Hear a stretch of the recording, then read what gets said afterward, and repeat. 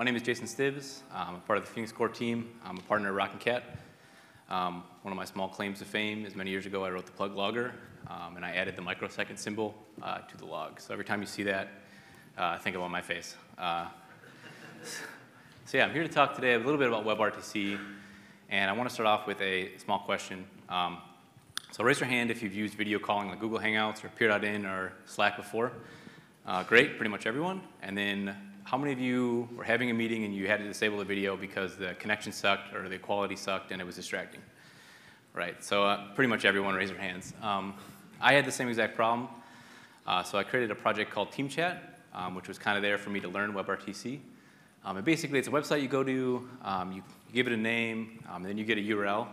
And you can share that URL with anyone, and as long as they have a supported browser, they can instantly talk with you, just voice communications, no video, doesn't try to do any shenanigans, it just does voice, so it's really quick. And I learned a lot about WebRTC in this process, and I wanted to kind of share my experiences about this really cool technology that we all have in our browsers that none of us really use outside of the video and audio context. So today we're going to talk a little bit about what is WebRTC, how you might use it. I'm going to go through a small technical demo. Then I'm going to get into some of the technical bits and some of the things I'd like to see in the future. So WebRTC is, at its basis, sort of a peer-to-peer framework in your browser. It's the only way for two browsers to directly communicate with each other. There's no middle server. When WebRTC was first designed, it was designed specifically for connecting one browser to another browser. But it's not just a browser. There's also mobile devices, and there's even serverless implementations. So for example, when you use Apple FaceTime, that uses the WebRTC protocol. And now the latest versions of Skype and everything use WebRTC as well. And a lot of people think, when they hear WebRTC, they think it's only web, video and audio. And that's really great because your browser will handle encoding, it'll handle decoding, it'll handle bitrate, it'll figure out what the optimal resolution is to send over the wire automatically for you. But when Google was making the first version of WebRTC so that they could support Google Hangouts, they also snuck in the data channel. So basically, in our browsers, we have a way to build and deploy peer-to-peer applications that can communicate directly between two browsers very easily. And it's, like I said, the only way to send peer-to-peer data between two browsers without a middle person. And it also happens to be the easiest way currently today to deploy a peer-to-peer application. If you think about peer-to-peer applications that we use today, like BitTorrent or like Napster or Kazaa or something, you have to download a client onto your local machine, you have to run it, you have to open all these ports, you have to figure out how to use it. But with a browser, you just have to go to a website and it works.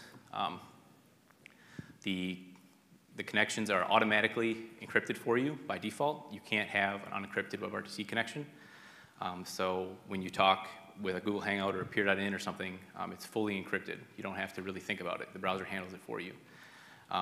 And between two browsers, direct connection is always going to have the best possible latency. And that's kind of alluding to the subtitle when I talk about microseconds. You're never going to have a better connection between two browsers than a direct connection on a LAN or even on the same building. You're always going to have a better time than going up to a server and back. So that's WebRTC. It's a peer-to-peer application. And when you're developing a peer-to-peer application, you have kind of three fundamental things you have to figure out before you can build it and while you build it. And the first one is kind of like peer discovery. So it's basically who do you connect to and who has the data that I want. If you think about Skype or Hangouts, you have a user list that you sign up and you create an account, and it's got a list of users you can talk to and you can communicate with. And then once the connections are made, it's handled peer-to-peer, right? When you talk on a Skype call, you're making a direct connection to another user in their application, usually. With BitTorrent, a very famous peer-to-peer application, there is a tracker, which is a central server that has sort of a bootstrap list of peers that you can connect to get the rest of the data, to get the rest of the peers.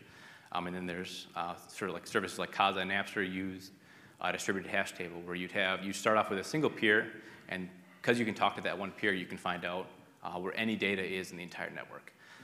When you're building a WebRTC application, we really only have one solution right now, which is sort of a central server like Hangouts and Skype. Because it lives in a browser, there's certain limitations about what we can connect to and what we can talk to. But it's not really a limitation, it's a very small limitation. you still need a central server, and that's kind of where, in our case, where Phoenix and Elixir will come in down the line.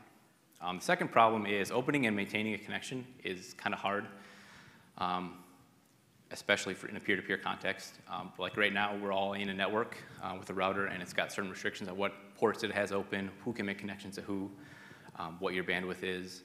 And in the corporate environment, you have a lot of situations with NATs and VPNs and all kinds of weird rules with firewalls. Luckily, in our case, the browser attempts to handle all of this for you, and we'll go over that in a bit.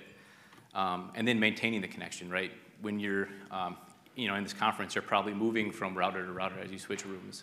When you use your cell phone, you're moving between from Wi-Fi networks to LTE networks, and then you may even be changing towers as you use your network. In our case, again, the browser attempts to handle all of this for you. And then the third problem is what is my application domain, and how do we connect to each other?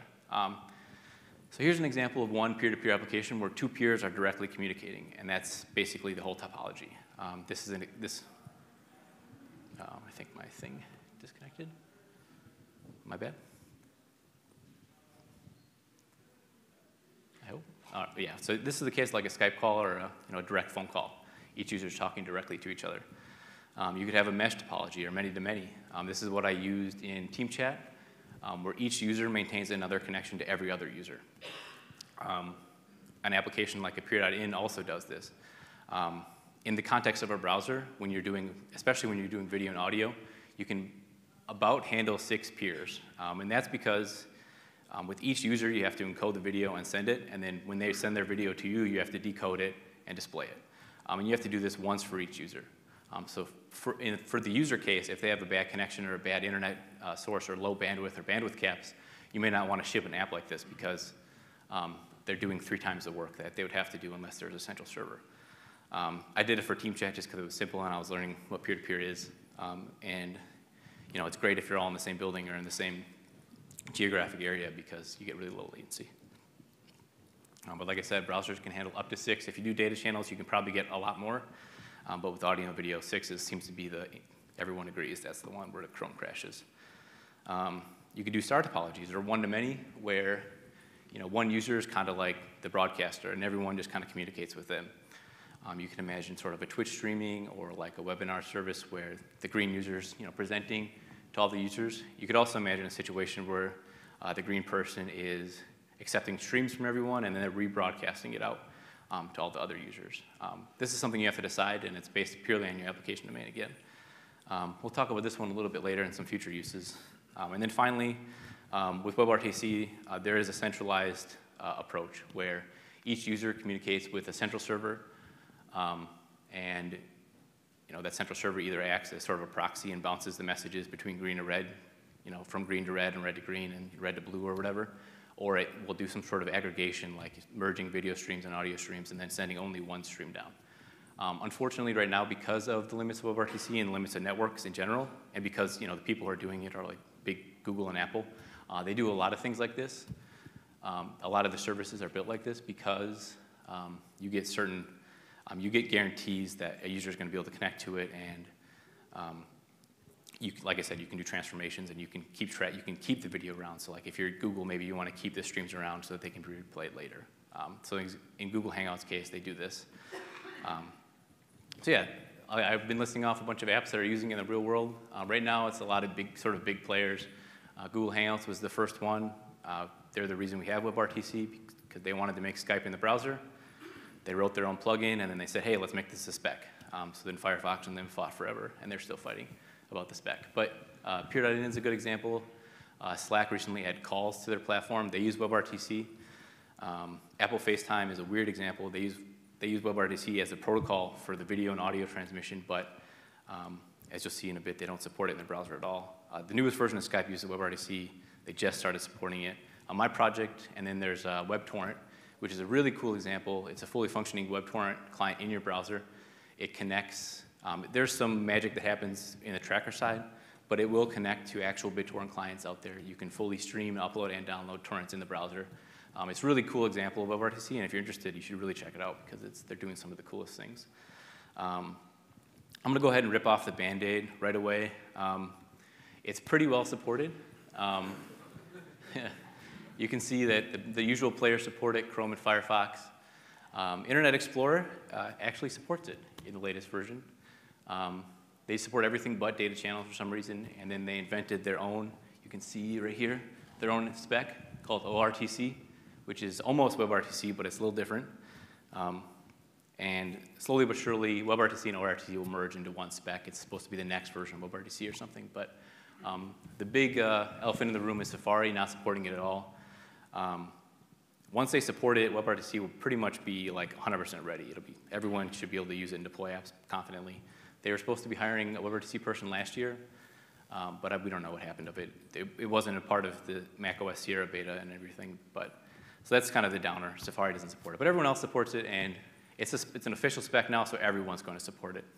They even decided on audio and video and codecs that they're going to support, and fallback codecs that they'll support. So no more fighting or anything. And then this is a list of features. If you're interested in learning about when it's going to be ready, there's a website, is WebRTCReadyYet.com, lists off all the features about WebRTC and what you can use in your web browser. So let's talk through a really small example. Here we have an example where I'm trying to design a WebRTC calling app, where I have the green user wants to talk directly with the red user.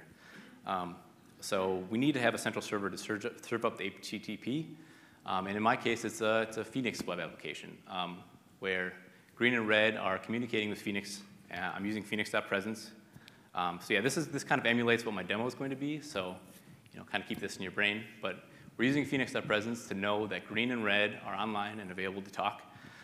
Green says, hey, I want to talk to red. So it creates an offer and then asks Phoenix to give it to red. And what is the offer?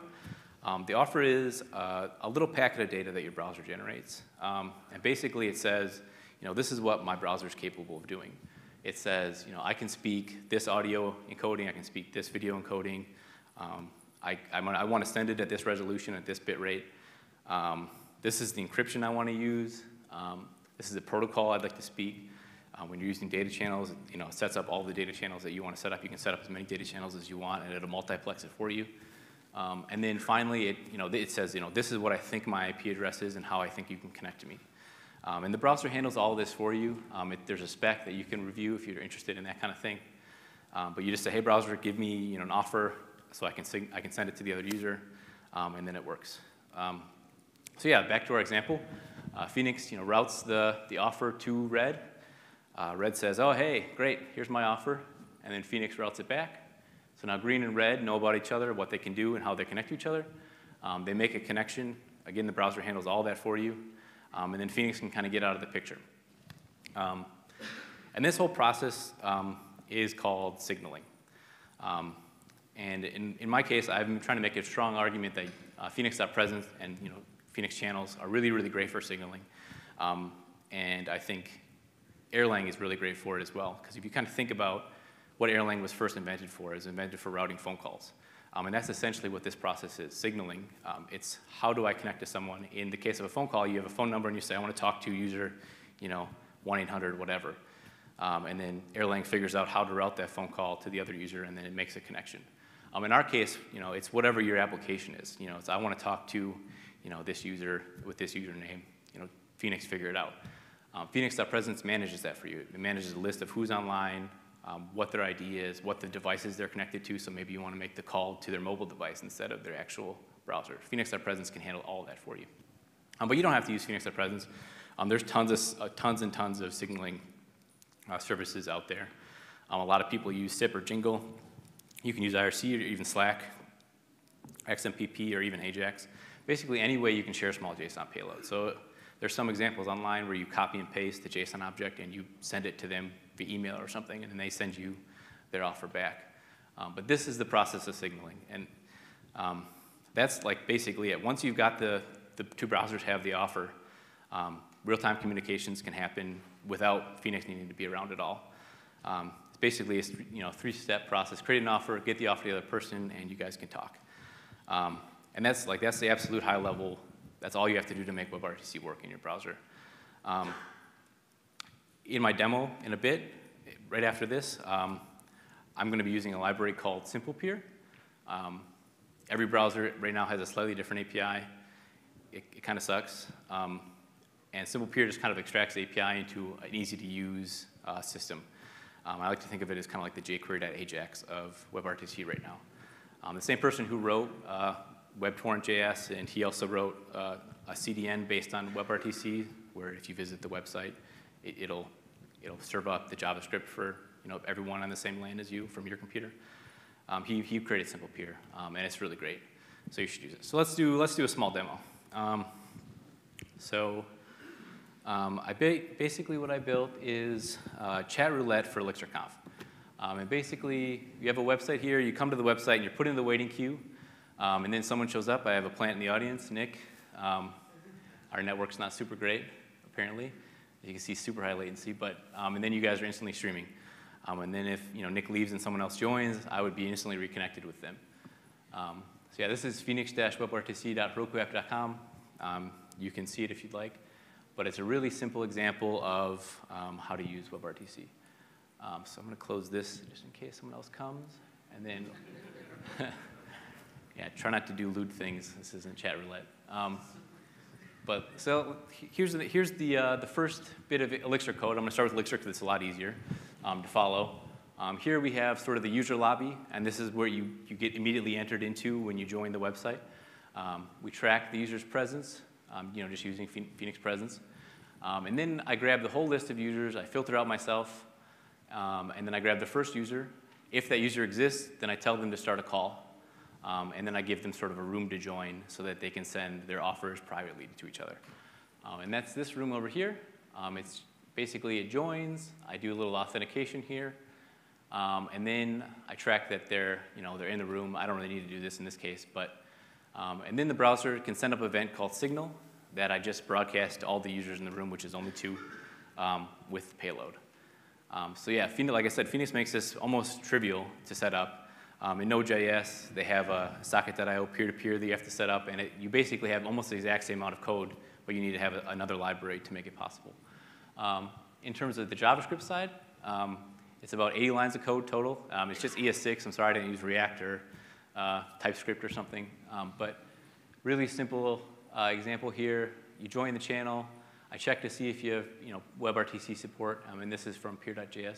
Whenever you see peer, it's for peer.js. Join the user lobby. You listen for the chat start message. If you get the chat start message, check to see if you're in it. This is kind of a hack I did because I didn't really want to write a whole system. I just wanted a really easy example. If you're in it, then you leave the user lobby so that you're not re-queued up with someone else. You join the call room, and then I grab the video. This get user media is the function you use to grab video and audio from the browser. Do some error handling, JavaScript stuff. I add your video to the page, and then I play it. And then here I create the WebRTC peer. I pass the stream to it.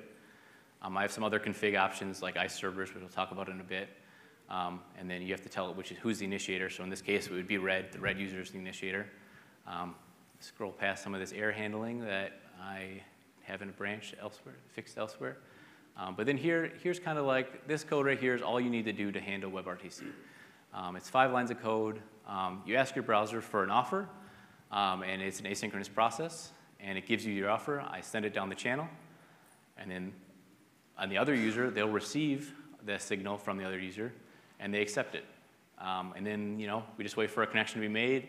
We wait for the user stream to be sent to us, and we add it to a video element, and we play it. If we were doing a data channel, we would just have peer.onData, and whenever a user sent data down the pipe, we'd have a callback to handle it. And it's peer.push to push data down the pipe. You can push arbitrary JSON. You can also push binaries and stuff down the pipe. But like this is all you need to do to make a fully, a peer-to-peer application in your browser. So let's get back to the presentation. So yeah, that website's phoenix-webrtc.herokuapp.com. The code's open source, so if I went too fast and you want to take a look or copy and paste it for your project, go nuts. It's right there. So here's just an example code. I want to talk about it a little bit. Sorry, it's a little washed out, but I mentioned that the signal was asynchronous. And it's asynchronous because the hardest part about generating an offer isn't figuring out what your browser is capable of doing, but it's figuring out what your IP address is. And because you exist in usually a private network or a private router, your browser has a hard time knowing what its IP address is. So they devised a protocol called stun or ice. And you'll see this all the time. It's always in all caps. That's why it's in all caps here. But it's a protocol basically where it's a third-party server that's running on the internet somewhere, public internet with a public IP address that where your browser says, you ask it to make an offer, and then your browser goes to the ICE server and says, hey, what do you think my IP address is? And they have this, this back and forth communication until they figure out what your public IP address is. And once they figure that out, you get an offer, and then you send it off. Whenever you're waiting in Google Hangouts for a call to start, and you see a little loading screen, or like in Slack, you see a little loader, you can see the person's online and trying to make a call, and you just see a spinner. It's basically your browser trying to figure out what your IP address is. There is a way to make this faster, and it's called trickle ice. The ICE protocol is basically just a back and forth. Like I said, they try up to 12 times to figure out, make basically the trace route hops all the way from the trickle server to your IP address until it figures out what it thinks it is. With trickle ice, you get each one of those IP addresses, and your first offer has, the dumb guess that your browser makes, and it has all the encoding and encryption stuff that you send off to them. But then the next few offers are just IP addresses that your browser can try. And this drastically will speed up your connection times, and that's what I did in Team Chat. That's why it's so much faster. But if you see stun or ice or trickle ice, it's just a configuration option. It was, like I said, you saw me set up the peer. There's an ice servers option. I gave it a URL for a public trickle server, and it was set up. In the case when you cannot figure out what your public IP address is, when you cannot make a connection happen because for whatever reason your network sucks, you can set up a turn server. And a turn server acts like a proxy. Basically, it's a public server. When red and green are trying to talk, instead of talking directly, they talk to the turn server. It will forward off all packets to the red server, and the same thing with red. Red will send packets to the turn server, and it will forward it off to the green user. This is generally okay because your connection is by default encrypted. And because your offer goes through a secure channel, your secure signaling process, you don't really have to worry about anyone knowing what your keys are or anything. Some services, for instance Slack calls enforce this behavior to happen. And in their case, their application domain is business users who are by default behind a weird firewall or weird NAT. So by forcing a turn server, it makes sure that connections happen really quick. And then they can also kind of guarantee what the latency is going to be because they can put servers near their users. In terms of this, you can host your own stun or ice server. There's a Erlang one built by Process One called Stun. It does turn and ice. I don't think it does trickle ice, but it's a possibility. There's also services like Twilio. I'm a big fan of these services because especially with turn, you want to be as close as possible to your users. You don't want to have your turn server hosted in the West Coast and then have users in Ireland trying to talk through the turn server, having the round-trip latency of the Atlantic Ocean. So Twilio has a geolocated service, globally geolocated, and it's like pennies for data. It's not really that expensive. But yeah, so we kind of talked about WebRTC at a high level. I would like to talk a little bit about the low-level aspects of WebRTC, some of the cooler things that get me excited about WebRTC, and the protocol underneath it, so some of the more technical bits. So WebRTC is built on top of a protocol called Stream Control Transmission Protocol, or SCTP. It was invented in the late 90s, and it was fully ratified as a spec in the early 2000s. It's a protocol that's designed to be built just like UDP or TCP. It kind of lines up in the middle between SCTP or TCP and UDP a little bit. The problems are it's not supported at all by operating systems or networks, pretty much, or firewalls. Like Amazon, it makes sense, right? A router, a system admin sets up a router, and they're going to accept UDP and TCP because who the hell would use a different protocol, right? They're just going to block everything else because it's a security risk. So telecoms are pretty much the only ones that use this by default in their own networks. It was built to be a message-based, multi-homing, multi-streaming protocol. So you can get some of the benefits of UDP without sacrificing some of the benefits of TCP. It also has so yeah, I'll just show this list. Basically, here's how it kind of lines up with TCP and UDP, you get, so like with TCP, like basically the protocol when we do WebSockets at HTTP, you have, you know, a fully reliable and ordered protocol, and you get flow control and congestion control by default. When you think about UDP, it's fully unreliable and unordered, and it's message oriented, right? So that's typically used, like in example, BitTorrent uses UDP because they just want to send as many packets down the pipe as possible, and you know, they have their own resolution process. If a packet gets dropped or something, they can re-request it. But SCTP is kind of like sort of the middle ground, where you get to decide if reliability or order is important to you, but you also get the message-oriented aspect of it. So you can send multiple streams, you know, because in TCP it's byte-oriented, you just send as many bytes down as you can, and then they have to read it. With UDP, you send a message down the pipe, and then you can send multiple messages down the pipe for different streams. And then the protocol kind of reroutes them to the correct spot. With SCTP, you also get flow control and congestion control by default. And with the data channel, this is really kind of cool because you get to configure this. You get to decide if you want it to be ordered or reliable. You get to decide what your application needs. And you know, in terms of the browser, this is kind of unique because up until now, we just got what we got, and we just had to use it, right? So we had AJAX, which is, you know, a TCP connection that you make with HTTP, and it's pretty good for most cases. And then you have WebSockets that are a little bit faster because we have one connection open, and we're not sending headers back and forth, but it's kind of limited to what TCP can do. In the data channel with your WebRTC, you get to decide, you know, if you want completely unordered and almost, you know, partially reliable, you can decide that, right? You can basically get the semantics of UDP in the browser. And this is what WebTorrent does, right? They say, I want it to act like UDP so I can get as much data in and out as possible without having to do round-trip ACKs and all that stuff that you have with TCP.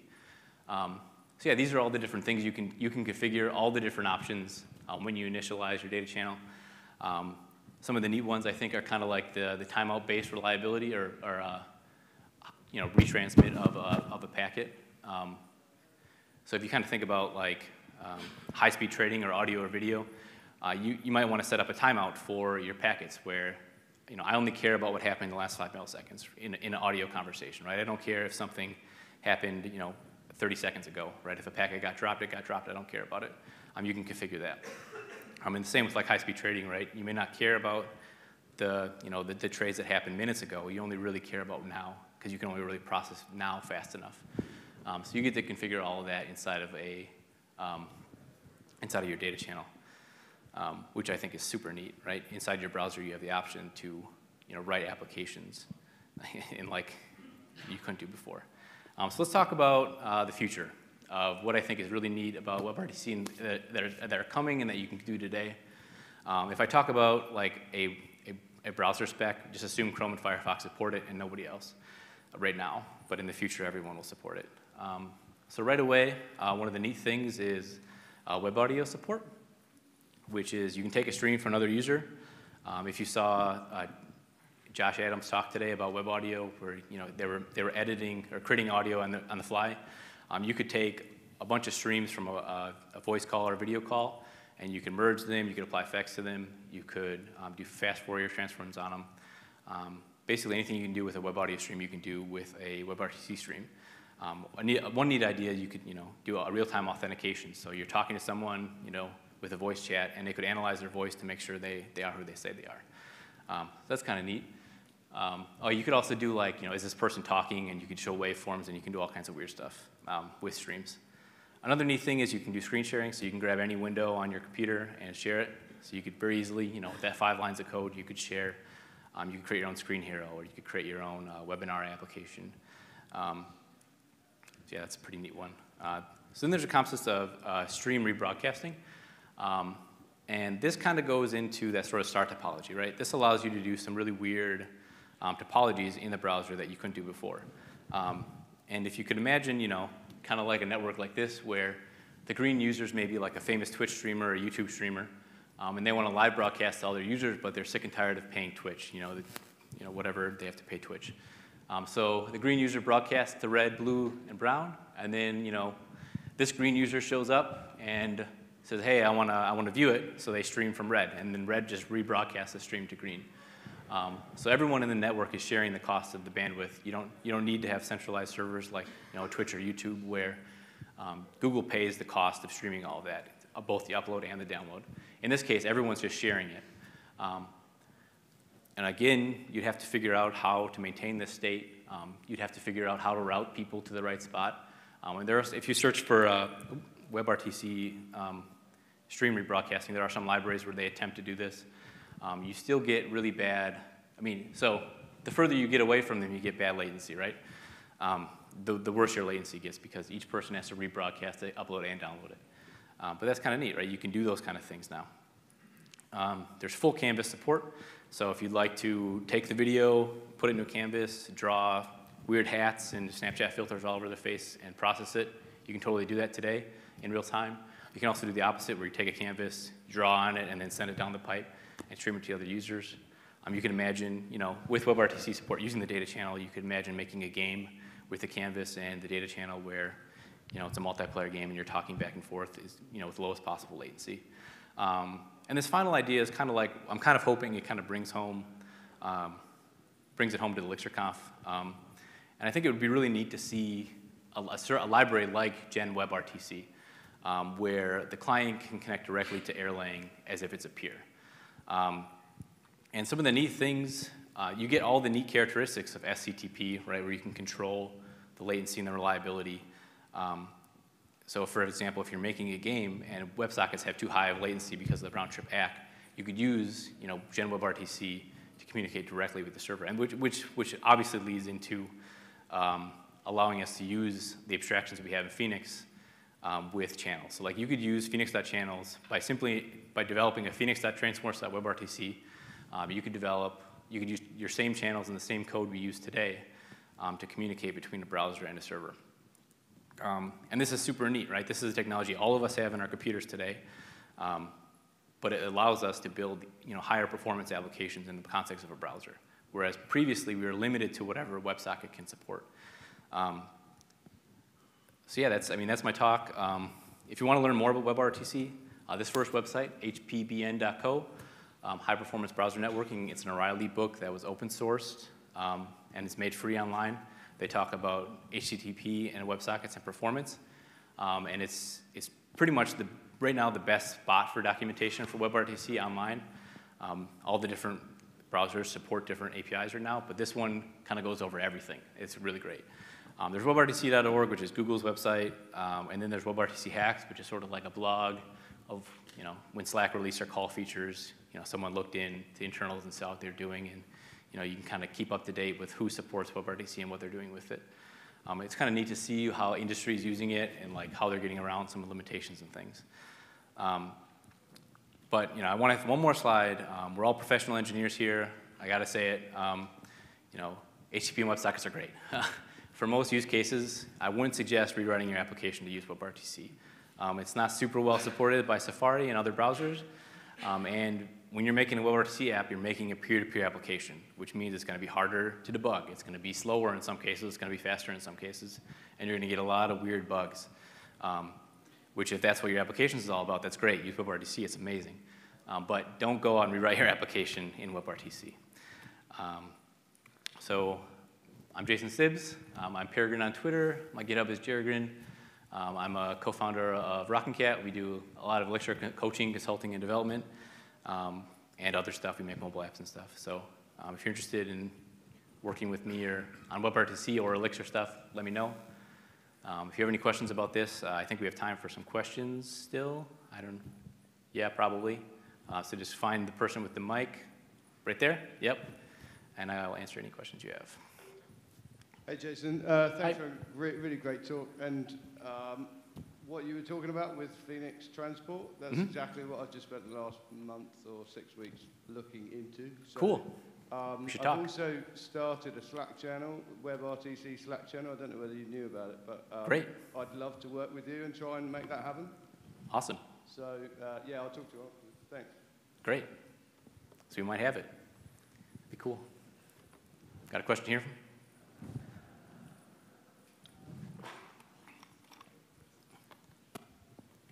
So, have you? What's the deal with Gen SCTP in Erlang? Can you use that? So yeah, thanks for asking. I forgot to mention that.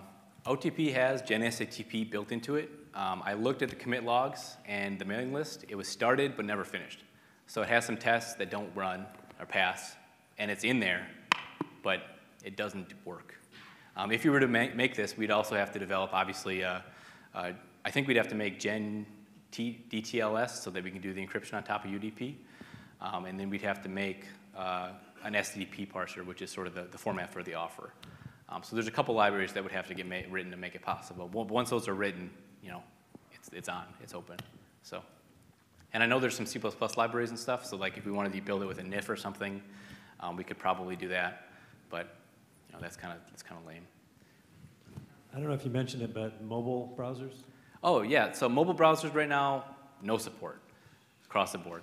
But there are mobile libraries. So for example, Slack calls, there's Google WebRTC. Well, I guess, okay, sorry. Google Chrome on the latest version of Android will support WebRTC. That's it. There are libraries for WebRTC. There's C++ libraries that people have compiled on Android and iOS. So if you want to make an app that supports it, it's very simple. You just have to follow the instructions, and then you get the JavaScript library.